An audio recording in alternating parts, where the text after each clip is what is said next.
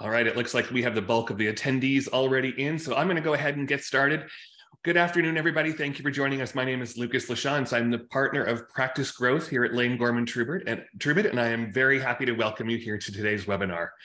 All of our webinars, the entire 8-part series, are now open for registration, and you can check out the full list on our events page, which will be added to the chat in just a few minutes.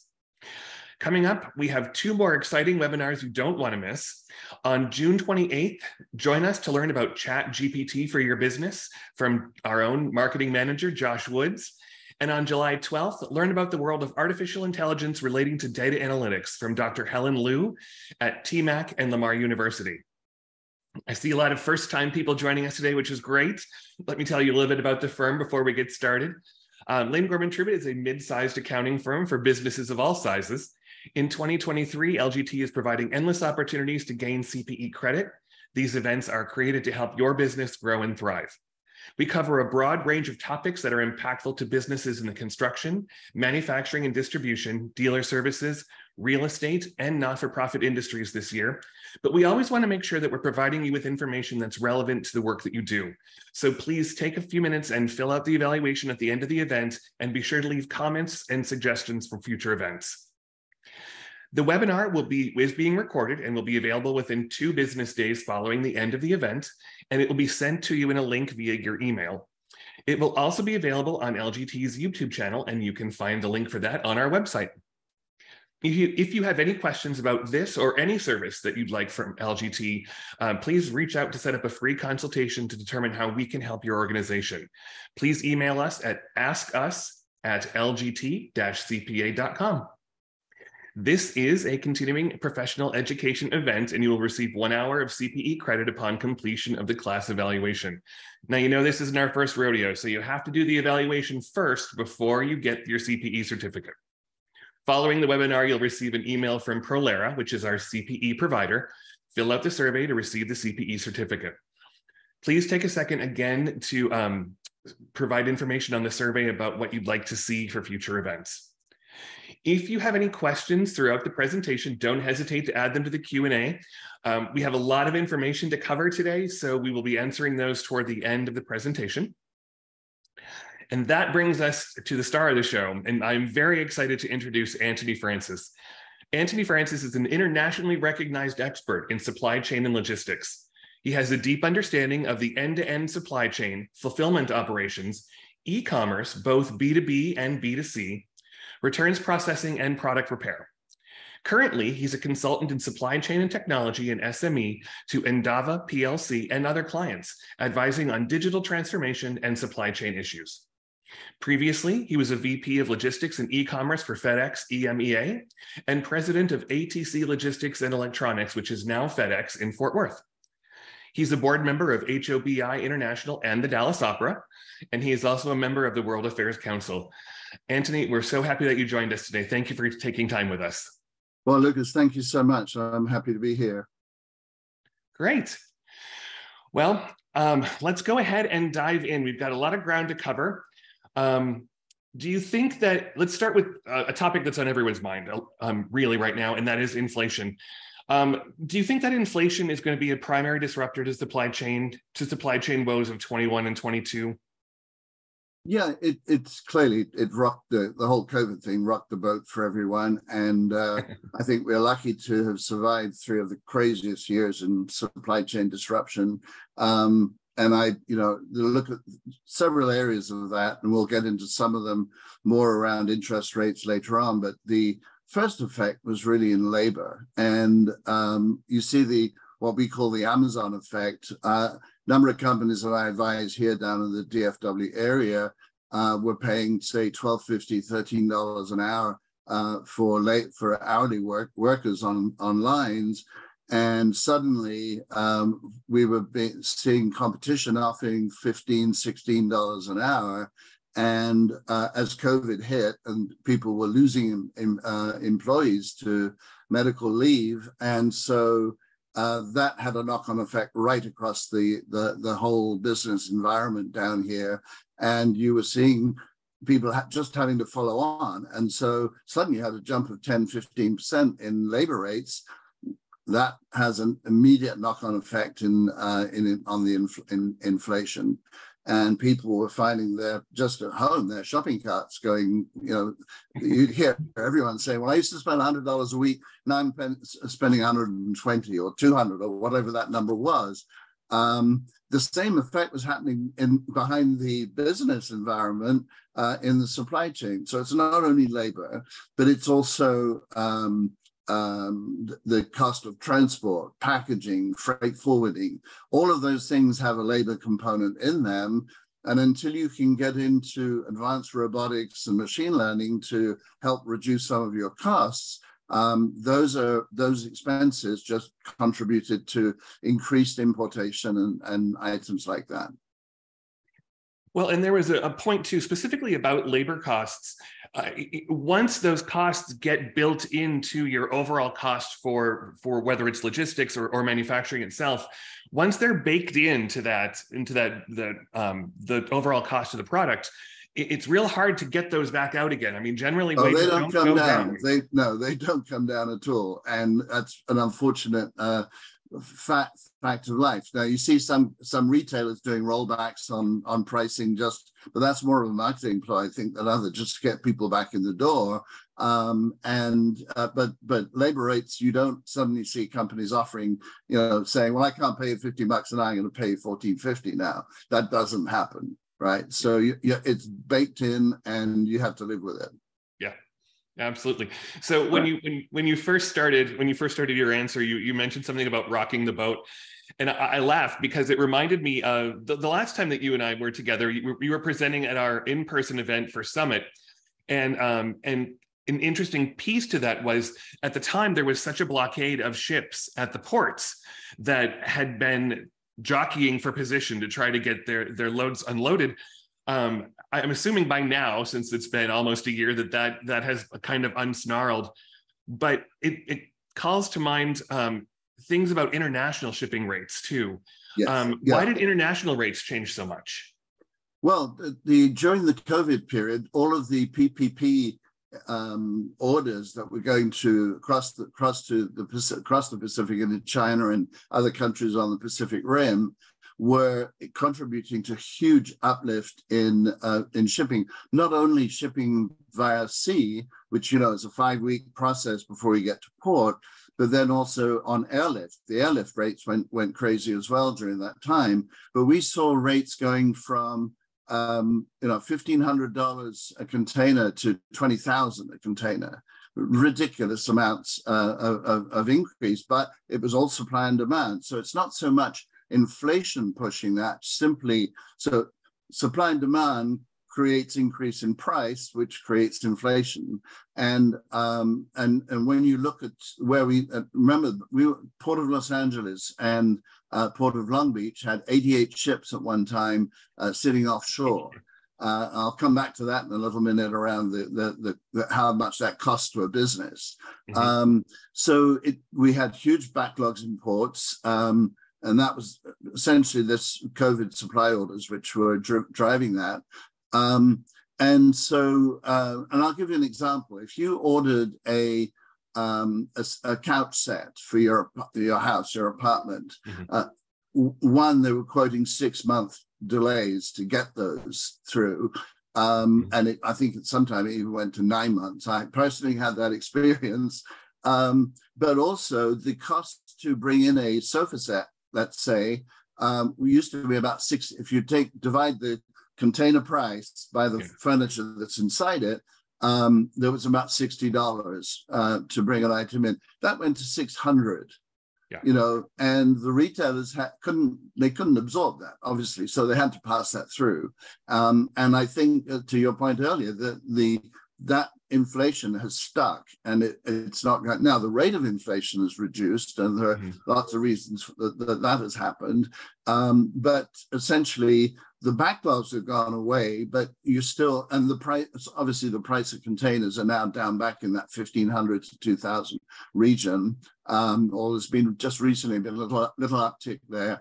But when we're not, there are more ships sitting off Ningbo and Shanghai ports at the moment, waiting for orders because we have a reduced order book that's going out to China for over inventory carrying here, and a lot of the retailers, they're also 2 Christmases ago. Remember, a lot of the stuff that was supposed to come in for Christmas, when you order that back in July and August, never made it. They were still offshore on the 15th of January, right? Yeah. So we get through return season in February and March, and suddenly all this product starts coming in. Everyone says, well, we don't need to order it for the next year because that stuff is we've got stuff from last year we can still put in. A perfect example, I use that a lot, is the what I call fake Christmas trees. They are the ones that missed Christmas the year before. Well, they went on the shelf last year, and at the new price, of course, right? And but those replenishment orders are not coming in. Didn't come in last year, and I think there is as inflation increases, people order less to some extent. Certainly of the sort of household items. So you've seen, look at Bed Bath & Beyond as an example. I'm sure that their demise has been because of a lack of orders, and then a lack of ordering in the store, and then they just their prices went up, and people said, I can't afford to buy those items. So that's a consequence of the inflation in the supply chain. Well, I wasn't a victim of the sofa situation the way that you were. For me, it was my desk. COVID hit and I needed a workspace, and it was fairly makeshift for a good portion of 2020 before I got the rest of my desk in. But yeah, it's exactly right. And if you're going to cover this later, I don't want to steal any thunder on it, but for the longest time, especially in manufacturing and distribution, companies had run lean with inventory, with the idea of keeping inventory low and really relying on just in time. But when you start having supply chain issues like what we have now, that throws everything into a tailspin, and then people begin to hoard, which we saw with household goods and a variety of other things too. Yes, that's true. And what happened with the supply chain is, when you do just in time, you create tension in the supply chain. Well, it's like a rubber band, you can only stretch it so far before it breaks. And essentially that's what happened back in 2020 and 21, is that supply chain just broke. And there was a gap between what you needed and what was delivered because of what's happening across the Pacific. And it wasn't just the Pacific, it was the same thing from Asia into Europe or Europe into the US and back and forth. Those ports on the West Coast were just prime examples of what went wrong, but it happened in New York, it happened off Port of Houston, it happened off some of the other East Coast ports as well.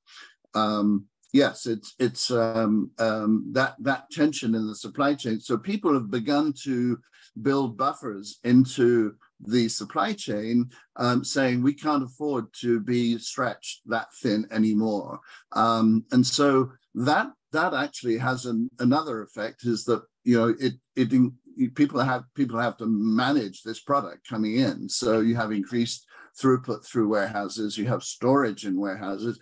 Remember, we had a container shortage. If you wanted to get a container, there weren't enough containers around. At one time, Hapag-Lloyd, as an example, had to put an order in for 500,000 containers. Well, there's only 3 companies in the world that produce containers at that volume. 2 of them are in China, right? And so it had that knock-on effect as well over there. Well, and that brings up a point that I was going to mention too, and that is when you have supply chain issues like that. Well, I don't want to derail you too much. I want to come back to the idea of inflation and the relationship with unemployment, and the impact that relationship had on the economy itself. Definitely, yes, and those who studied economics know the Phillips curve. And it's that relationship on unemployment and inflation. And, if you drive inflation down, you actually create well, it's the other way around. You have an imbalance between inflation and unemployment through the Phillips curve. Well, it kind of threw that to the wind because unemployment happened through people being laid off, companies having to shut down, people on lockdown, all of those things that we forgot about now, basically. But if you think back, it was only 18 months ago we were coming out of lockdowns, right? And so businesses were beginning to hire again. We had unemployable people because there were still a large number of cases of COVID. And so that also had an effect on increasing prices, the hourly rates, because you had to pay to get people and attract people. And a number of businesses were saying, well, people just being at home and they don't want to come to work anymore. And so that's, I think it's sorting itself out now, but definitely unemployment and inflation they work together, right? Yeah. Well, and interest rates also have an impact on inflation. As a matter of fact, while we've been in this webinar, I got a notice through my phone that that the Fed has, I believe, they've increased rates as of today. But again, they continue to raise rates to help stem inflation. But take us through how that impacts the full supply chain and supply chain costs. Right. So that's very interesting because, the pundits were out this week saying, well, probably they won't, or maybe they will, but there were the majority was sort of saying that maybe they'll just have the status quo. And I just think they've done that because they still see inflation as a risk. And so they said, we're just going to push up interest rates. Well, so how does that impact the supply chain costs? Well, just think of those ships sitting off the port of Los Angeles during that COVID period, 88 ships. And they were there on average for about 5 to 6 weeks before they came into port, because the ports usually, so Port of Los Angeles has berths for about 10 big container ships, right? Yeah. And these container ships now carrying 24,000 20-foot container equivalents on them. That's huge. These are huge beasts, and it takes them 3 days to unload one of those. And once those are in the port, you then have to pull them out the port. But if you don't have drivers to pull them out of the port, all of that has knock-on effect every day. So if you have a container sitting, there's about $36 billion worth of product sitting on a 24,000 container ship. Staggering numbers. So you work your cost of your interest rate cost on that for a financing cost in working capital, it's about $5 million per day, all right, which doesn't get absorbed by the manufacturer. That gets passed on, because once, especially if you have FOB and you're paying for the product from X works out, you're paying the interest on that. Your bank's not paying it; they're going to charge you more, and so that had a major effect on a knock-on effect throughout the supply chain for that. Okay. Well, and I was noticing, I'm monitoring the chat as well, and I did check my little watch. The pundits called it correctly, and I do stand corrected. The Fed did not raise rates today. They kept them. They kept them the same. No, they kept them the same. So the pundits called it, but I appreciate the comment from the attendees too on that. Good. Okay, so it stands true that had they increased it, it would have had that. Right. Yeah. Okay, so according to the World Health Organization, we are truly and officially post-pandemic now. So considering it a post-pandemic world, what do you envision for the supply chains? Well, obviously the need for PPP tumbled completely. Yes. So that took a lot of tension out of the shipping side of supply chain. And so the number of orders that were made to manufacturers for a lot of those things, and companies had retooled some of their manufacturing to deal with COVID products, or any of the PPP. So they're now able to go back to doing the main thing, which is produce what they used to sell into the retailers or other businesses in the whole manufacturing B2B to B2C chain. Yeah. So those rates tumbled on the transatlantic and transpacific rates tumbled, and so but supply and demand has tumbled at the same time, right. And so they kind of those work in tandem most of the time anyway. And as I said earlier, we've got I think the last count is something like 105 ships sitting off Ningbo and Shanghai empty, waiting to get orders into them, and that uptick will happen again during, June, July, August. We're in June now, but, we start thinking about next Christmas and Thanksgiving around about now. And if your orders aren't placed 1st of September, you can be dead, and especially if you have some tension in the supply chain, you can be dead in the water by the time you get to Christmas and not have product on the shelf. So there's still, I've talked to businesses, and there's still a number of companies that have product sitting that they've got old stock that's there. It's probably not so much in the retail space, but a lot of the manufacturing companies have hedged a little bit on carrying extra inventory. I think today, certainly the supply chain has flattened. Obviously, it's we've just learned from the Fed that they think that inflation is sufficiently under control now not to have to increase interest rates. Well, that's good news.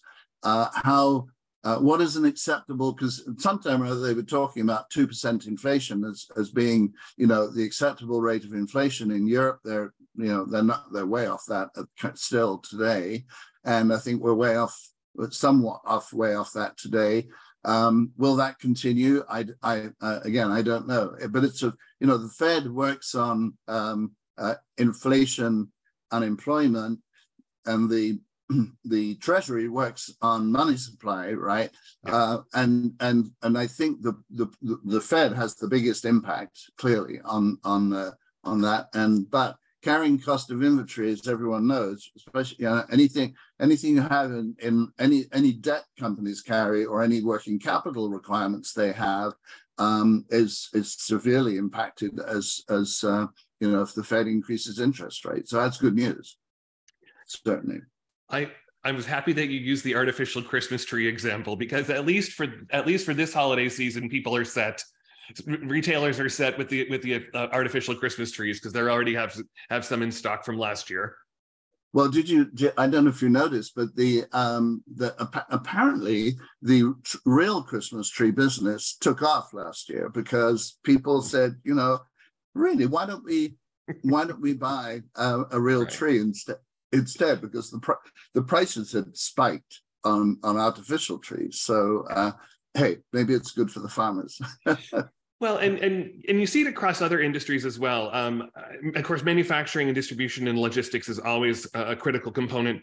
But one of our other areas of focus at the firm is auto dealerships, and we saw with the limited availability of processing chips, where some vehicles can use as many as 3,000 chips. I was horrified to learn that statistic.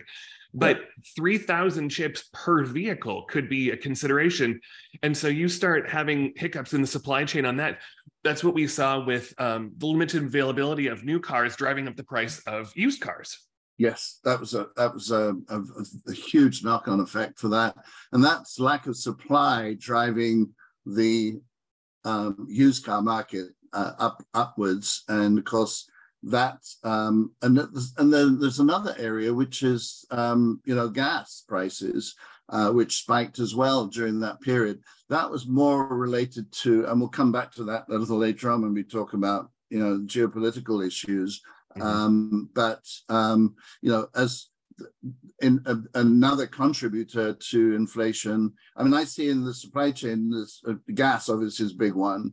If you have any hits to refining capacity, if you have any hits to production in a country where there's civil unrest, then that has necessarily an impact down the road.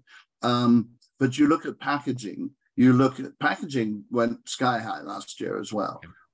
Everyone was looking for packaging, and there's been a move. And I remember at the seminar, the conference I spoke at your conference, we were talking about the cost of things like packaging.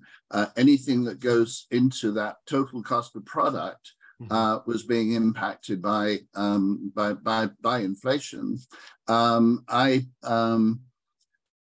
I think that as we move forward into 2024, I'm not a prophet, but it's I see certainly a flattening of inflation, but a complete regression, I'm not so sure. Again, I'm not a TV pundit, so I will step back on that one. Well, but I'm going to give you a chance to get out your crystal ball and give us some of what you think are the predictions for the second half of 23 and looking forward into. I certainly don't want this to be a political discussion, but the economy and politics are so inextricably intertwined that you can't talk about one without at least a reference to the other. And there's some big things on the horizon in 24 for us. So gazing into your crystal ball, what do you see? All right. My crystal ball is this small, right? It's not that small. That right. big. Okay. So now assumption number one, there's not going to be another pandemic. That's the number one assumption. And if it sort of began to grow, it took about a year to kick in of its full effect during COVID. So it wasn't just, we have a pandemic and it hit. So if it started now, it wouldn't have an effect probably till 25, maybe even into 26. But the number one assumption I have is that there is not. Two is the R word, that's the recession word. And that is, and again, you look at the pundits, they all say, yes, smaller, big R, big R will hit the economy and therefore will make unemployment go up. Or all of those things will happen. But I don't see, personally, I don't see a big R. And when I talk to businesses around this area and elsewhere, it seems that they've had some downturn in volumes and production, but it's not the big R, And so I think we can probably put that one on the back burner as well. The second big letter is E for election.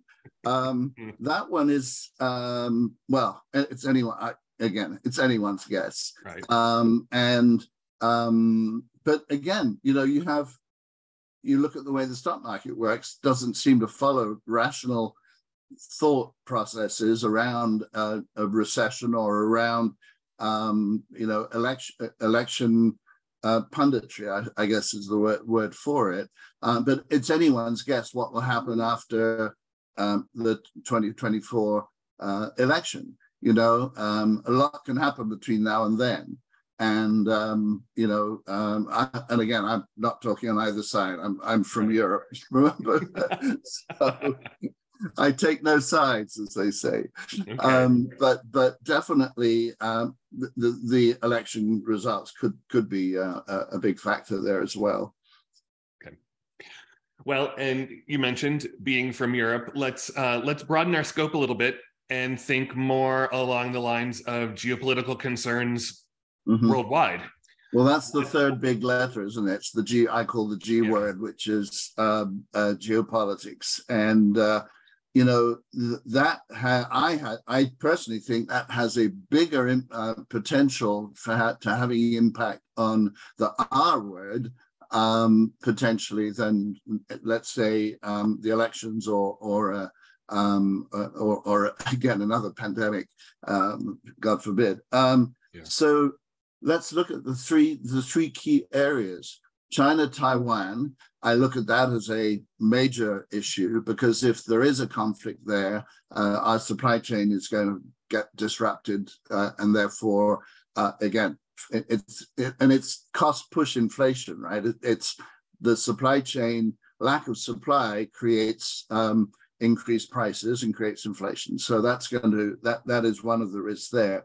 The Russia-Ukraine solution. Everyone is worried about the increased involvement of European countries or the NATO countries, and were there to be an invasion of one of the other NATO countries, and everyone gets involved with Title V, and NATO falls in behind and says we have to do this. That's again a potential risk. Will that happen?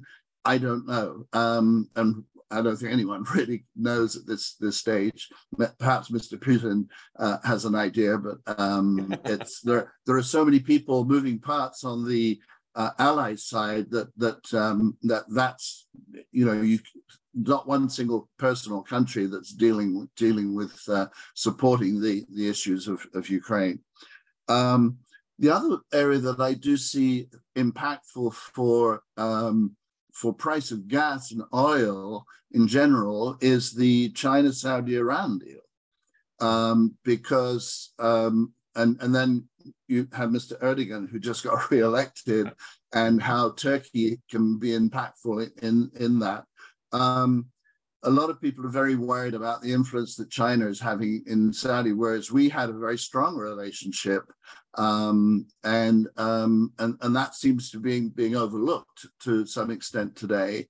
And if something happens there, that also could spike oil prices. We're currently, I think, $78, $80 a barrel, somewhere in that range. It sort of moves around every few days. Where that to spike back up to 100, and it's not unfeasible, it would be very quick, then it's going to have impact on prices at the pump. And that impacts not only individuals like you and me and the people on this webinar, it impacts every business and transportation, and your transportation rates are going to go up. And we still have a shortage of drivers.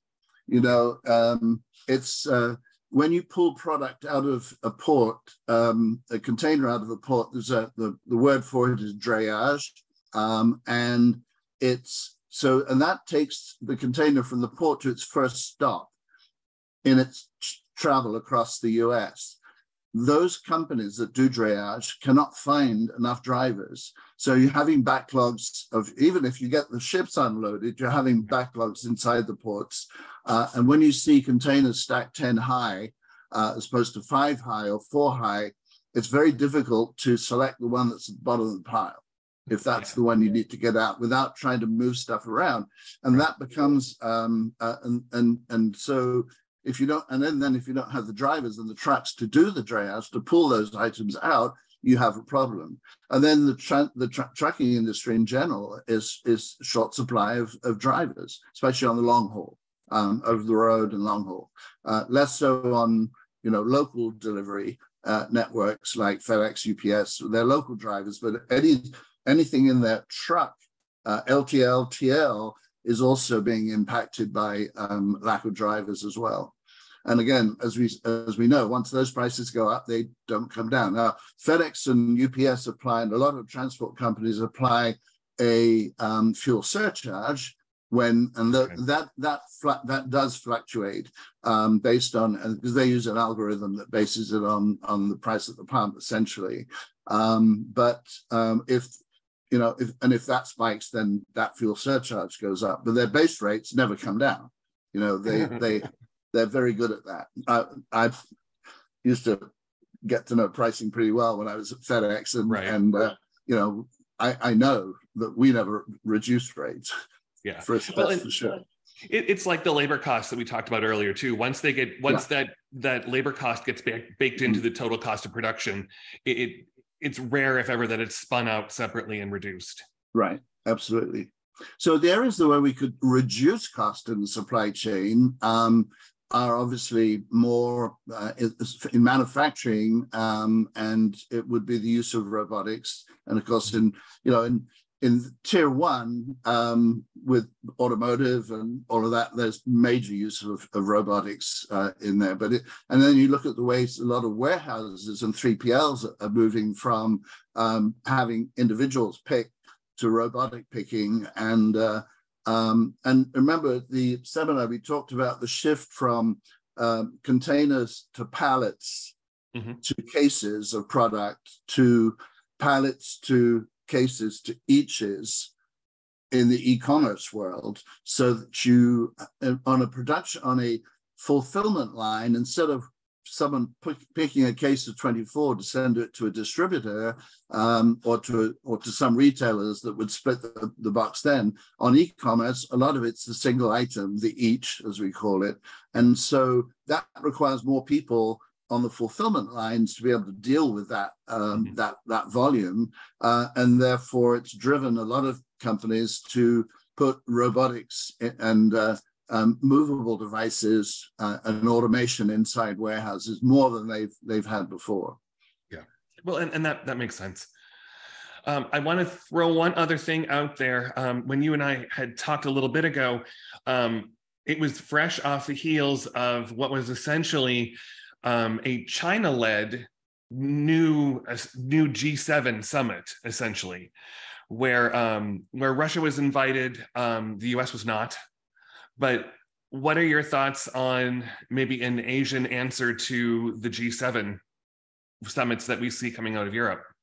Well, it's going to change the perception of the alliances between the different international countries, and from China's point of view, China has been looking at the way they have a 70-year view on their plan, and they don't veer. In the last 30, 40 years, they haven't veered off this plan. The master plan stays, and it's and they keep executing against it, and it's very stealth mode. Look at Africa. Most of the major ports in Africa have been built by Chinese companies, and they ship in Chinese labor to do that. The main reason behind that is because they know a lot of these countries aren't going to be able to pay for it in cash terms, and therefore they demand the rights to minerals. And it's in my mind, that is one of the big Chinese risks of them doing it. And they do this all over. And they've done it to a little bit of extent in South America, but it's coming. And so that to me is if they take over as a kind of, well, they're already a superpower. Right. They're no longer a third world nation or a second world nation. They are a first world nation. If they take over as a major policy driver for international trade, and it diminishes the impact for the US, that's pretty telling. And if they can do an equivalent of a G7, might be a P7 or something like that for right. For Pacific. It's really, again. And then you've got this additional, this new, what they call the new Silk Road that they're building that will bring product overland from Asia through to Europe, which is, again, it's going to be a rail or road network. That's going to happen, and it's a monster undertaking to do, and it will take a few years for that to happen. And there was recently a deal directly between one of the South American nations, and I want to say it was Venezuela, and China directly, that was opening up a new trade route that hadn't been utilized historically. Well, it seems to all the bad guys are trying to suddenly get together, and so. Wherever I see Erdogan involved, or I see Venezuela, for instance, involved, with the level of poverty that's in that country is just outrageous, and no one quite knows where all the money goes. But it's, the banana republics of Africa as well. A few years back, no one quite knew where all the money went, but it clearly didn't get back to the people. And so those are really big issues. And if you find, and I don't know who's running Cuba today, still probably very much a Russian influence, but I hear that China's putting a base, military base in Cuba. That's worrisome as well from a geopolitical point of view. So these different influences from the bad players it's certainly something that we need to keep a big focus on, because the downstream potential impact on supply chain and therefore pricing and inflation is huge. Okay. Well, we're kind of coming up on our time, but I do have one or two questions that I would like to bring out from the chat, if I could. And we touched on the first one already a little bit, but I want to go ahead and make sure that we've covered it thoroughly enough.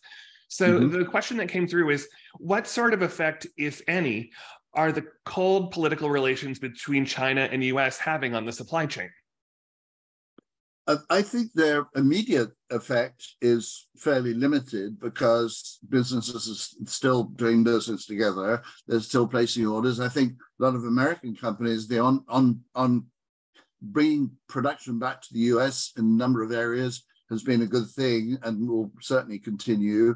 Looking for alternate sources of supply. So a lot of the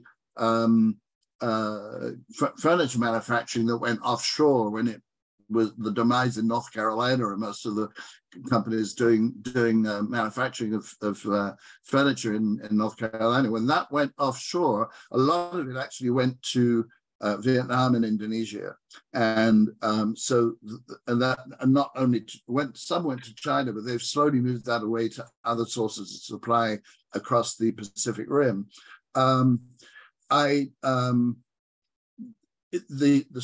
What you see in the war games that are happening today between China and Taiwan is very worrying. And again, I don't want to get political about this, but it's the perception of strength on the American side to what's going on over there, and is that well, if you don't ask me not to do it, I'm going to do it. And so no one quite knows. You can't be in Xi Jinping's brain and say, what's he thinking about? Is he going to invade Taiwan or not?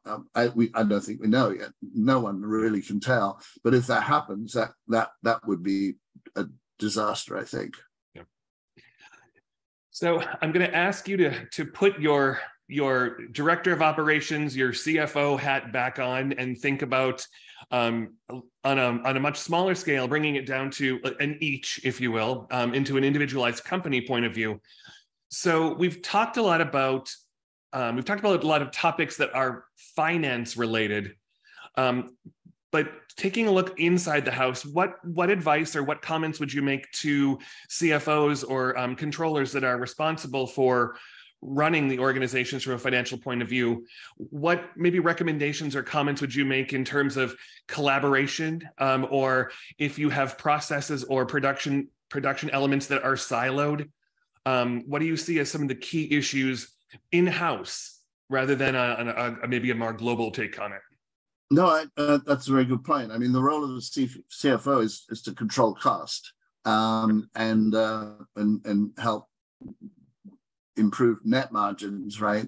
And so their inventory is going to be is a big one, because you can play around with inventory, and your inventory costs can escalate. So remaining lean, obviously, from a manufacturing point, is important.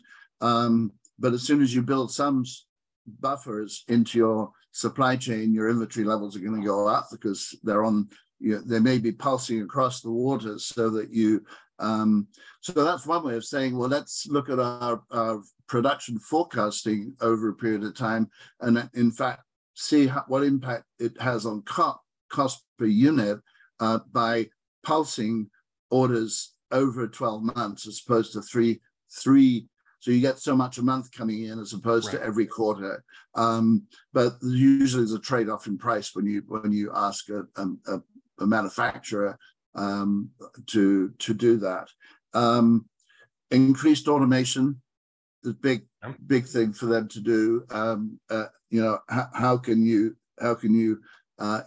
again, process improvement? That's what a lot of what I do. I'm a Six Sigma guy, and the whole time as you're looking at lean, you're looking at processes that you can eliminate that are redundant. It's amazing when you go into a business and see how much redundancy there is in some of the processes, and people are still doing things they were doing before. And no, so I'll give you an example, and you've probably seen this a lot of times, and many of our listeners have probably seen that before. Is you produce a report, and you keep producing that report month in, month out, and it gets sent out to a group of people, and the day you stop producing that report, you suddenly, no one complained not seeing that report this month. It's a funny example, but that's the sort of thing that if you can cut this, and this is all part of lean, isn't it? Really, all of these things, and you just have to keep hammering at that, because that's the only way you can offset the inflationary costs on product and your imported goods. Now, there's another area though, which is I think really important. Most businesses have a core competence, and that is to design, manufacture, and ship product. Are they? And if you're in a retailer, your core competence is marketing and selling your products. Right. It is not in logistics and supply chain, and there are people who do that really well. And it's not just in the it's not just the 3PLs. Even in the military, Defense Logistics Agency is probably they support every branch of the military and supply and maintain that level of supply out to anyone that's in the field. So and they have some of the best logistics brains in this country, which is actually quite remarkable. But every company should look at potential to outsource their warehousing and distribution to a 3PL. It doesn't always cost so much more money, because there's lots of hidden costs, soft costs that are behind the management of warehousing and distribution. And if you outsource it to a third party and maintain control over the SLAs and the quality of that service, it actually can be a significant value add. I used to sell that to companies when I was at FedEx the whole time, because that was our business, was to do that work. Right. But but I've been inside businesses since, and I've proved the point a number of times. Well, and if you boil it down, I mean, essentially that really is just making the most of your competitive advantage, capitalizing on, what you can do well and cost effectively, take in-house, otherwise outsource the rest. And companies outsource marketing as well. They keep, marketing agencies develop not everyone. You keep a core team in-house, but a lot of times companies will outsource that to the marketing agencies that have that strength in numbers to be able to become real experts. Or say digital marketing, for instance, is a new area. And the management of social media for companies, all of those can drive cost savings, and therefore, ultimately, it won't reduce your costs on a unit. It'll have an impact on stopping inflation increasing anymore. As you said earlier, the cost is baked, or anything that happened before today is baked in, right? Yeah. And it's not going to necessarily come back. But if you can reduce your cost per unit by outsourcing critical elements of it or eliminating critical elements, that actually helps you downstream. Yeah. Well, perfect. Well, Antony, I really appreciate it. We have come up on our time at, for 50 minutes. There are one or two other questions that we didn't get to, but I will go ahead and send those to you. Maybe you can address them on a one-off capacity. Absolutely, yes. Look forward to that. Wonderful, Yeah. wonderful. All right. Well, thank you very much for your time this afternoon. Oh, thank you for having me. It's been fun. I enjoyed it immensely. We did as well. It's good to see you again. We're glad you're back here working with us on our presentations. Again, thank you for joining us in the audience today. I feel like this was a really great conversation. The one or two questions that we do still have in the chat, I'll make sure that that Antony gets those. And of course, if there's anything you need from us, don't hesitate to reach out. Thank you for joining us. We'll catch you at the next one on June 28th for Chat GPT, and the one after that on July 14th or 12th for AI and data analytics. Thanks very much. Thank you, everyone.